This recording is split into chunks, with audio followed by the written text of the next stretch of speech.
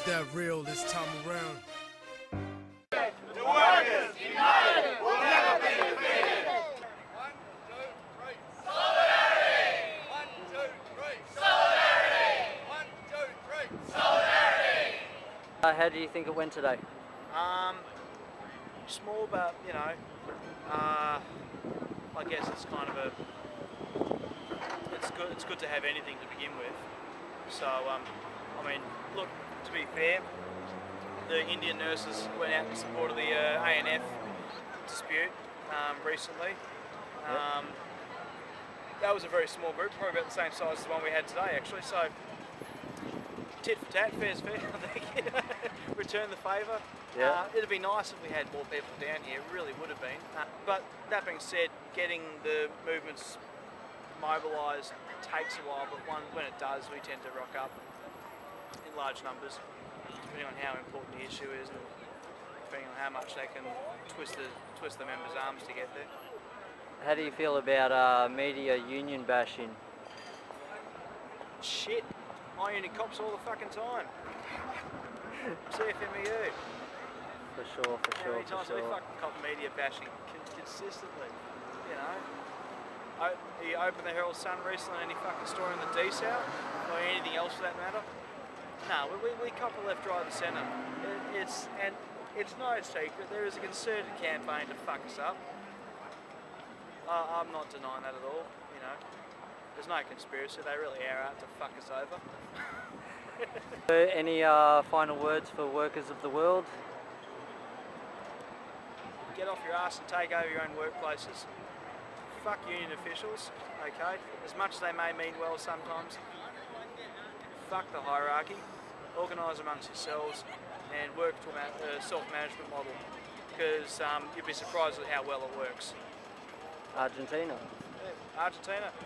A lot of places actually. You know, if you want to go throughout history, look at Spain in the 30s. Look at the anarchist communes in Spain. Yep. Read your history and never forget your history, because you're always going to get some revisionist fuck trying to tell you a completely different side of it. Not a different side of it, a different spin on it.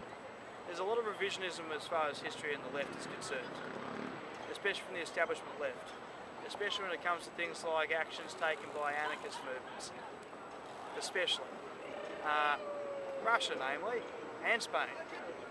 There's a lot of fiddling with the facts going on, and all I have to say is, read the personal accounts of people who were there, do your homework, don't be fooled by the media, don't be fooled by the establishment left, don't be fooled by the establishment full stop.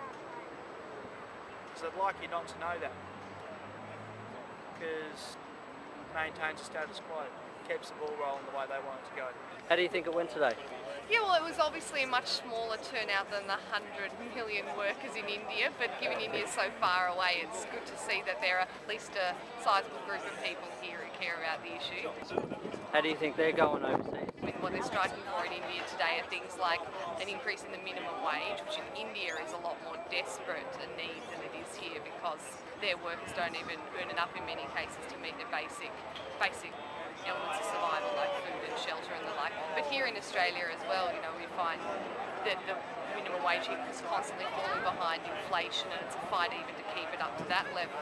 So I think that's a common concern that brought a lot of people out. Also the end to casualisation, outsourcing of work, things like labour hire, they're things which are really undercutting job security here in Australia, and that's also a major demand of the strike in India today. So I think Indian work's obviously doing it tougher than we are, but I think it's valuable as workers to see the commonality of the concerns, and in particular as Australians not to be blaming Indian workers when work goes offshore to them, but just acknowledge that it's employers who are chasing the lowest cost and really exploiting people who are in a desperate situation that we should be blaming.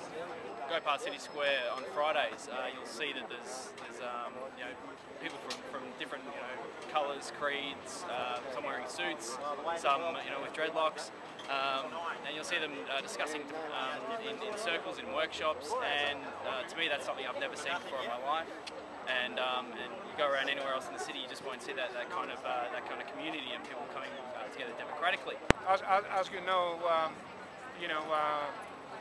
about 2 weeks, 10 days ago, the Greek government, passed the new austerity measures, new packet that is leading the Greek people, working class and everyone in a new position, a really bad position.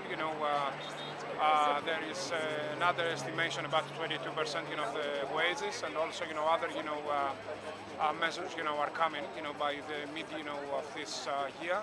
I think in June or July they will abolish the national bargaining scheme. Workers can't negotiate their working conditions, wages and stuff like that, which is really bad. And we've got a number of the last 2 years, a wave of general strikes and demonstrations. Most of them turned violent. The movement is still going on. Some of people they still believe that they can overthrow the government, and together the austerity measures. I think Greece, it's like an experiment of what is to come for other countries like Portugal, Spain or Ireland, something like that. Look, man, this ain't about hip-hop, man. This ain't even about no motherfucking movie, man. This is about life. This is about dedicating yourself to a dream that people tell you ain't shit. And this is about looking at them